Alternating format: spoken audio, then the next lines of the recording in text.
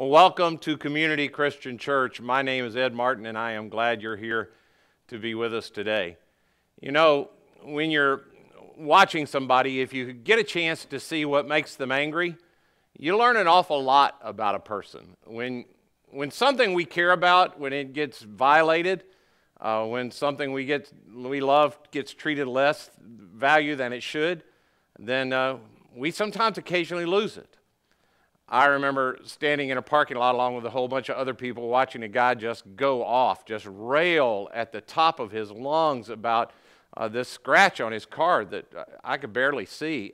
He talked about how inconsiderate people are and why nobody takes care of other people's properties the way they used to, and what's happening to our generation and how his car is going to be ruined. And the whole time I'm listening to him with all these other people, I'm thinking to myself, man, I barely touched your car.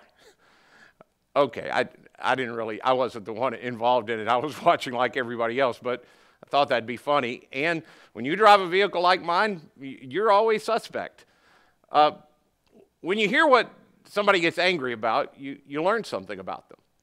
So what do you think makes God angry? What do you think God hates when it happens? You know, God loves everything that he creates. Everything he created, he thinks is good. So when any damage is done to the stuff that he creates, he doesn't like that. So I can only imagine when we destroy a rainforest, or there's a species he created and thought was good, and we run it to extinction, or we punch a hole in his ozone. That's probably not something God's really pleased about. But none of that makes it to the list of things that God hates. Instead, there is a list. There's a list in the Bible. There's an Old Testament book, one of the earlier books in the Bible. Is written by a guy named Solomon, most of it, and it's just a collection of wise sayings of what he's noticed in the world. And in that list, he gives a list of things that God hates. Here's what he says. There are 6 things the Lord hates, 7 that are detestable to him. Haughty eyes. Now, that's a word you don't use anymore. You don't go haughty. Haughty just means you arrogantly look down on other people. Haughty eyes, a lying tongue, hands that shed innocent blood, a heart that devises wicked schemes, feet that are quick to rush into evil, a false witness who pours out lies, and a person who stirs up conflict in the community. You know, when we started this series way back in September, when we said we're going to study the whole of the greatest teaching of Jesus, the Sermon on the Mount, a book called Matthew 5, 6, and 7 in the Bible, one of the things we've been learning about primarily is that God has a kingdom. God has a kingdom. But more importantly, just as importantly, you have a kingdom. And that kingdom begins with your body, where you have control over the things that you get to control. And I don't know if you noticed or not, but all of these things that are listed here, they're things to do with your body. It starts with God hates a lying tongue. God hates when there are promises made between people. When a spouse says to another spouse, I'll do that. When a politician lies to his people and deceives them. God hates when promises are made and then they're broken.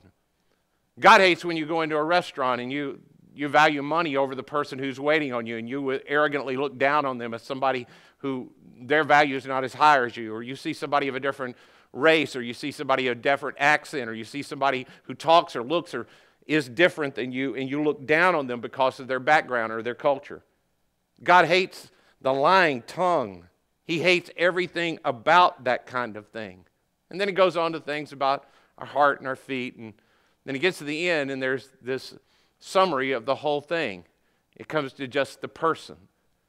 Now, you probably noticed, maybe you did when we read this, that the writer uses this writing device. He says there are 6 things the Lord hates, 7. It's not like the writer got in the middle of it and goes, oh, shoot, I wish I had an eraser. I meant there were 7, not 6. It's just a Hebrew poetic device to add emphasis to what the last thing is. He's pointing out the last thing here. And the idea is not there's additional thought that he had. It's just this poetic way of saying, I want you to really notice the last one. And did you notice what it was? It's when a person violates community. It's when they destroy a relationship between people. God exists in perfect community. Father, Son, and Spirit existing in perfect harmony with each other. And then they create out of community. They create man, and man exists. God made them male and female. He made them in community, and we're to exist in community. And God hates when anything comes in and disrupts his community. He hates when lies get spoken. He hates when there are haughty eyes and we look down on each other, when we judge each other, when the innocent life of a child gets snuffed out, when the community gets violated. God hates anything that happens to violate that. And he hates when there's just a world where even if you don't do it yourself, where you just see it but you do nothing about it, where you say nothing about it, where you just say that's the way our world is and you close your eyes to it and you shut your heart to it, where you just accept it.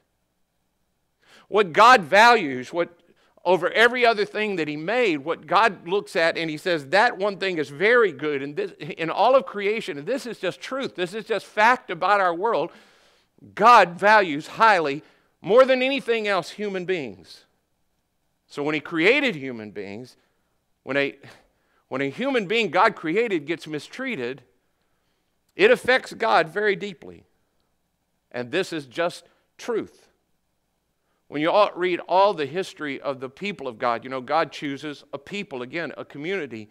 And he says to this community, I'll make a covenant with you, and you'll be the one to deliver my truth, my message, my love to the world about how I care about all human beings. And he gives them the law, and this is what the law is about. It's about protection for human beings. And then there come the prophets. They bore a particular responsibility about truth for people and what God thought about people and how people were treating each other.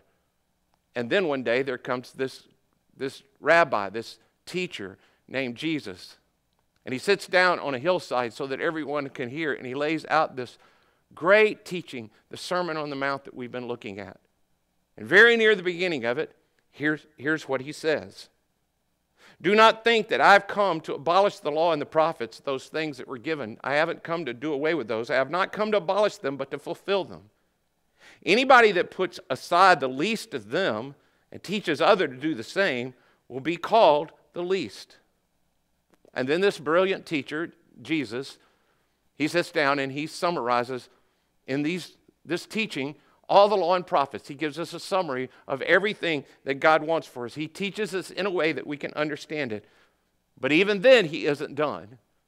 Jesus then boils all of that down to one great summary statement of how you treat exactly what God cares about, and that's where we found ourselves today. This is the greatest moral teaching ever given, he says. So in everything, do to others what you would have others do to you. For this sums up all the law and prophets. This is spiritual formation for every person. This is spiritual life for the rest of us. This is what Jesus means. And it really doesn't mean, it doesn't really matter whether you believe in God. It doesn't matter what you think about miracles or what you think about the Bible or what happened years ago or how the world got created. The golden rule, this teaching of Jesus, it gives you enough to do today to grow yourself. It gives you enough to do for the rest of your life. If you do this, this will keep you busy for the rest of your life. If you're experiencing homelessness on the street, if you were homeless, Jesus says, if you were homeless on the street, how would you want someone to look at you or not look at you? How would you want them to treat you or not treat you? If you're having a disagreement with somebody, if you're having an argument, and what does a golden rule argument look like?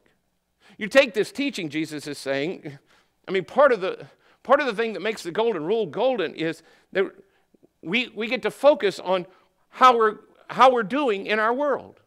See, for most of us, when somebody says to us, hey, how's your day going? Normally what we respond with is how we've been treated. What are the circumstances that have come toward us in this world? But the golden rule asks me to look at it a different way. I would want to respond, how's your day going? It would be, how have I treated people? How have I done at treating people? How am I doing with the people in my life? The golden rule is tremendously empowering because it takes me from looking at what has happened to me. I'm not a victim. It makes me an agent in my world. I'm active at doing something in my world. You know, every day is not going to be a lottery day. It's not going to be a great day where I win the lottery, but every single day can be a golden rule day if you want it to be. And you can use it with people that you live with. You can use it with people that you love. You can use it with people that you don't care that much about. And what you'll find over time that if you use the golden rule in relating to them, over time you will care about them more. You can use the golden rule while you're driving. You can use the golden rule while you're texting. You can use the golden rule by not texting when you're driving. You can use it to get across cultural divides. You can use it to get across political divides. You can use it in how you relate to our president because you love him. You can use it in how you relate to our president because you don't love him. You can use this in every single place to get across racial, cultural, age, gender divides. This is the way that you relate to everyone in your world. This is the golden rule. And the reason that the golden rule is golden is because, well, really, it's not even a rule. I mean, rules are things like you can't drive more than 65 miles an hour. And I know that I've just raised it by 10 hours for most places because I'm using my imagination. And that's what this rule calls out. Most rules are just static. You know whether you're breaking them or not. But this one says, hey, use your imagination. Put yourself in the other person's place. Imagine what it would be like to be them in their place with their experience, and then do for them what you would want them to do for you. Martin Luther, one of the great founders of the Protestant movement, the fathers of the church, said this about the golden rule. It was certainly clever of Christ to state it this way. The only example he sets is ourself. It's so clear that you don't need glasses to understand Moses and the law. Thus you are your own Bible, your own teacher, your own theologian, and your own preacher. Whatever you would have done to you, that's the rule. And the golden rule is where I place the other person on the same level as me. It's golden because I now look at me and every other person as being the same. That's not the way we normally look at it. They have desires, and they have feelings, and they have hopes, and they have dreams about what's going to happen. It asks me to get outside of myself and to think about the other person. I try to imagine what it would be like to be them, to be from their culture, to be where they are, to live in my place. That person, that gender, what would that look like? The golden rule is golden because it now takes me and it moves me from getting inside of me to figuring out how I can do what I can to serve you. And Jesus uses. And if you begin to use it, if you begin to move it, it will move you from ego to love. It'll take me from focusing so much on me and what is happening to me to what I can do for the people around me. And if I do, I will grow. My spirit will expand. Jesus deliberately says, did you notice, in everything, do the golden rule. Well, how broad is that? What thing is not covered in everything? Well, of course, the answer is no thing. Everything is covered in everything. In a significant, in the ancient world, occasionally you came across other kind of rules, and you read other great texts of spiritual life, you'll see other rules that sound like this. For instance, there's the silver rule, it's been called, and that's the negative version of the golden rule, where it says, don't do to other people what you don't want others to do to you.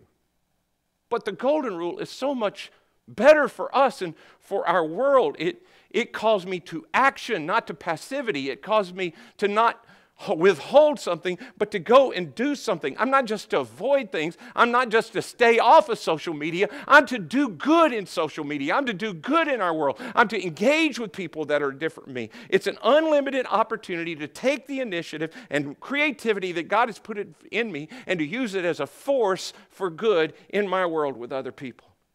And not just that, it's universal. Jesus doesn't say, I want you to do this golden rule for the people you care about, for your spouse and for your children and for the people you love. I don't want you just to do this for the people who look like you and talk like you and think like you and vote like you. I want you to do this for everyone, people that are near and people that are far, for your friends and for your enemies and for your frenemies and for everyone. This rule is for all. And then Jesus not only taught the golden rule, and Jesus lived a golden rule kind of life.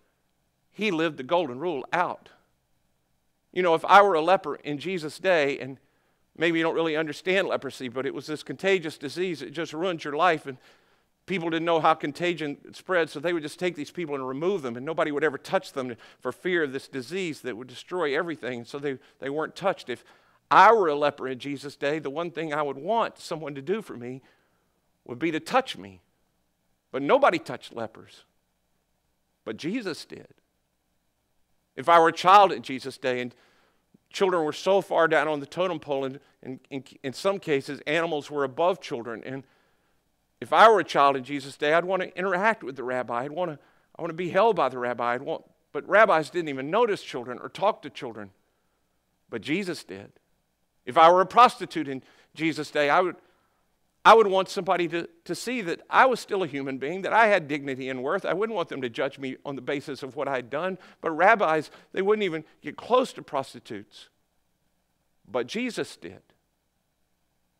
In the last moments of his life, when Jesus is dying on the cross, which we'll remember in just a few weeks, where he pays the price for everyone's sin, Jesus is hanging on the cross, dying a death that he doesn't deserve between two thieves, and one of these criminals turns to him and says, I've heard about your kingdom, and when you come into your kingdom, will you remember me? And Jesus doesn't say, man, how dare you? You lived your whole life flaunting your advantages against other people, and you didn't even care about God, and now in the last moment you turn to me? Jesus doesn't do that, and instead he golden rules the guy. He says, today you'll be with me in paradise. Jesus taught a golden rule message, and he lived a golden rule life, and he died a golden rule death. And then in his resurrection, Jesus launches this golden rule community, and it revolutionizes the world. The church changed the world, and it still does. I spoke to some of our leaders a few months ago about my great admiration for this guy named Fred Rogers. And many of you know Fred Rogers, and I realized in talking to them about it that if you're maybe 20 and younger, because he retired before you know anything about him, you wouldn't know Mr. Rogers. But Mr. Rogers, for generation after generation of children, was this steady reminder of the love that people should have for every person, including little people. He was just this representative of Jesus on TV every single day. Now, many people don't know that Fred Rogers was an ordained minister. There's this wonderful documentary that came out last year. I've watched it a couple of times. I understand just recently that I learned that Tom Hanks is going to play Fred Rogers in a movie about himself. But Fred Rogers was an ordained minister, ordained by his denomination to be a representative for Jesus for children on TV. And every day he showed up and he lived out the golden rule for children. He taught them how to live the golden rule to each other. Near the end of his career, he receives a Lifetime Achievement Award, an Emmy for Lifetime Achievement. And I want you to notice, even in his acceptance speech, how he golden rules this acceptance speech. Let's watch this together. Oh, it's a beautiful night in this neighborhood. So many people have helped me to come to this night. Some of you are here, some are far away, some are even in heaven. All of us have special ones who have loved us into being. Would you just take, along with me, 10 seconds to think of the people who have helped you become who you are? Those who have cared about you and wanted what was best for you in life. 10 seconds of silence. I'll watch the time.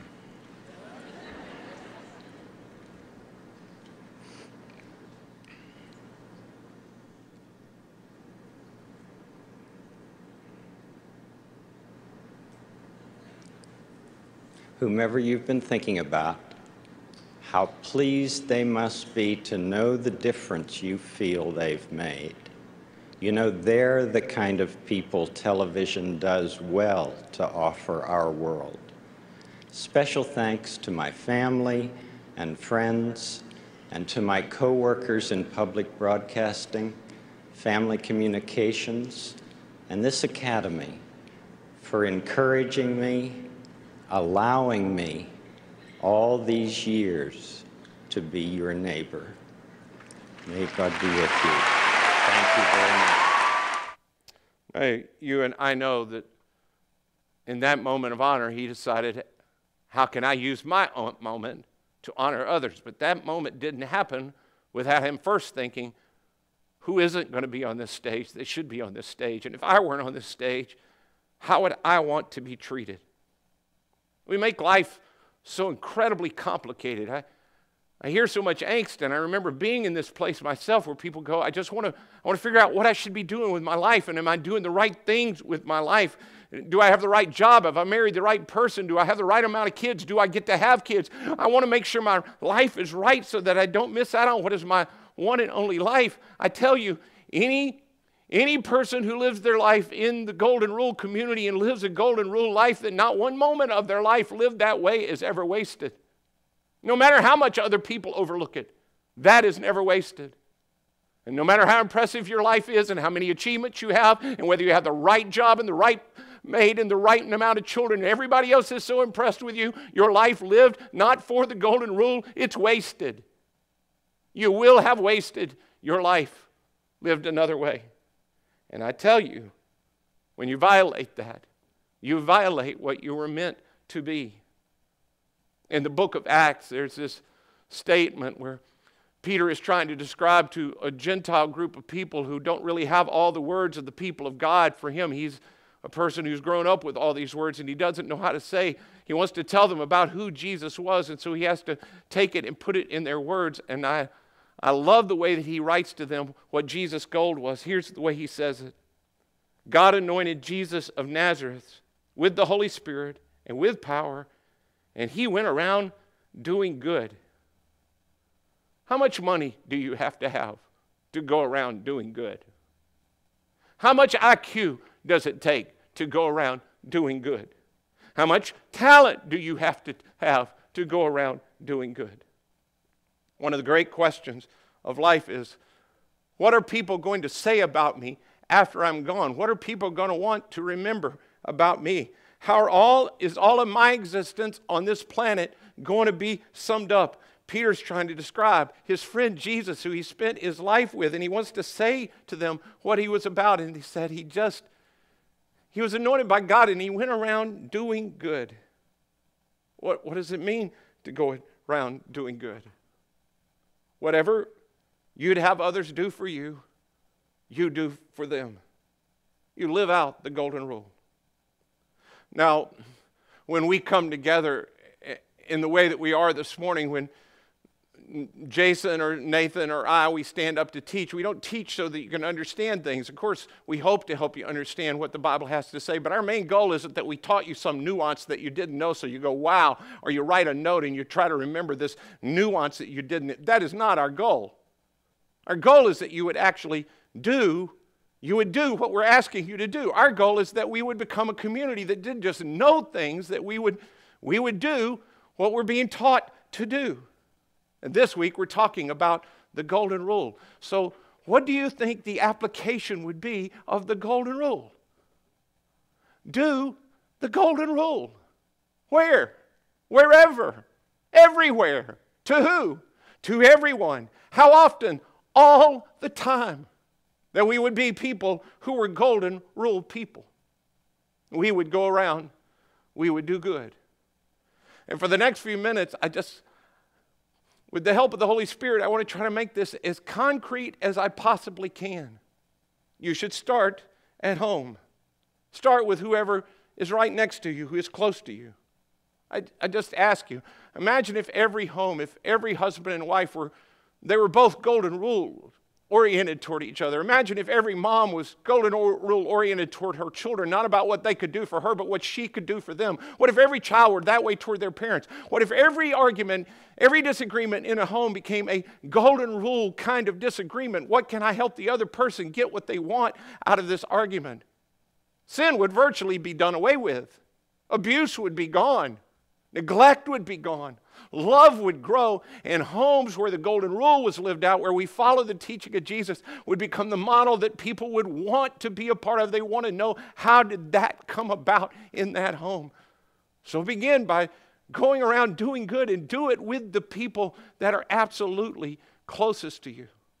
And then go from there to your friends. What would it look like to be a Golden Rule kind of friend?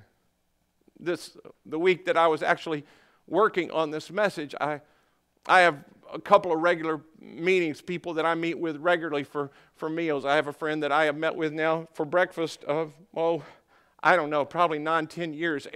Every Wednesday we have breakfast together, and we sit and we talk about life together, and we try to encourage each other. I have another friend that I meet with at least once a month for breakfast and to try to do the same thing. And on this particular week when I was writing this, one of them was going through a particularly difficult time in that his family had some aging parent issues, and one of the parents had died, and one was at the point of death, and there was disease involved, and some of that kind of thing, and the struggle that goes all around that, and the tensions all around that. And it just hit me because I guess it should hit me all the time, but that week it hit me that I should golden rule the conversation. I should say, what would I want someone to do in this conversation?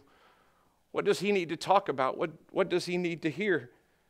And I found myself, as I actually began to listen and to do that, I found I enjoyed the conversation more, and the conversation seemed to flow more. And when it was time for us to leave, I reached out for the bill, and then he reached out for the bill. And then there was this little bit of tug of war between the bill, and we're going back and forth to try to get the bill so that we can pay for it. And I thought to myself, what would I want to do if I wanted to pay for the bill? How would I do that? So because I'm a golden rule person, I just let go. You become a golden rule friend. What does my friend need? Not what do I need from my friend. How can I take my ego and put it down, and how can I love in this moment? How about it at work? What would a golden rule employee look like? And it doesn't really matter whether you get paid for your work or you volunteer for your work. We all have things that we've been asked to do. What would it look like to do that, not with your focus on you, but on what you've been asked to do? What would it look like to give your best in that moment for the sake of what you've been called to do? What would it look like to do for the person, for the company, what you would wish somebody would do for you? What would it be like to do that every moment of every day? You do that at home, and you do it with your friends, and you do it at work. You live out the golden rule.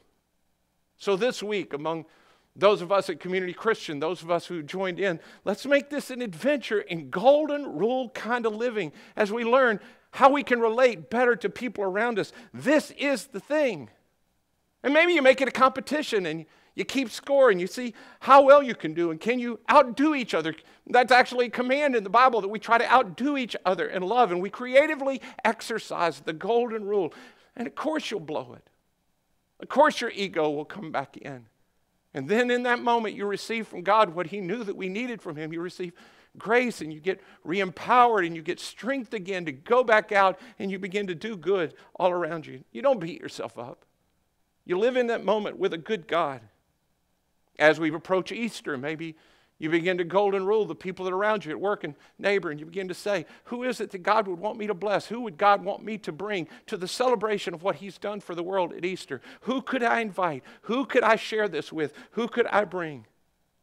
And with Jesus' help, with the anointing of the Holy Spirit, with the strength in him, you'll find that you begin to grow and you begin to change. And again, it doesn't really matter what you believe about this. If you begin to do, your soul will grow, and you'll get a little more love, and you will become a little more focused on the people around you, and you become a little less self-preoccupied, and you'll notice that fear goes down and worry goes down as you focus on others. And your imagination will begin to grow and stretch and grow, and you will begin to do good for people all around you in all kinds of circumstances, and you will discover that you have moments of joy that you did not know were possible because you were living the life in the kingdom that God intended for you to live. God's kingdom is real and is here. It's available to you. You can learn that you can do life with Jesus in that moment. In fact, the golden rule under Jesus is so strong and available that what we want to do to close today is we want to just give you space to do that. You might notice that I'm going to be a little bit shorter today because this is a golden rule kind of message where I'm going to do for you what I think you would want me to do. We're going to ask you to leave right now and do the golden rule.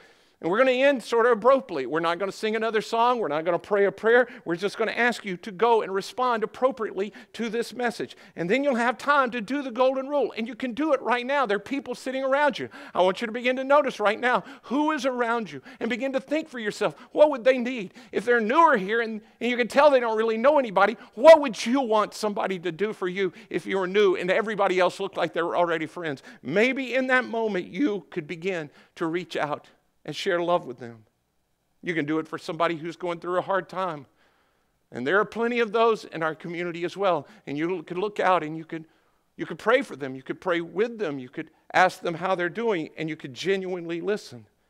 You can do the golden rule in the next few minutes before you walk out of this room. And then when you walk out of this room, you can smile at somebody and you can golden rule in that moment, and you get in your car and you can drive a golden rule kind of day. You can do the golden rule.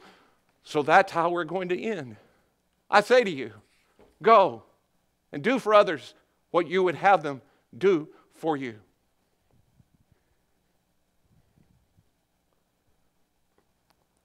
Seriously, why are you still here? Go do the golden rule.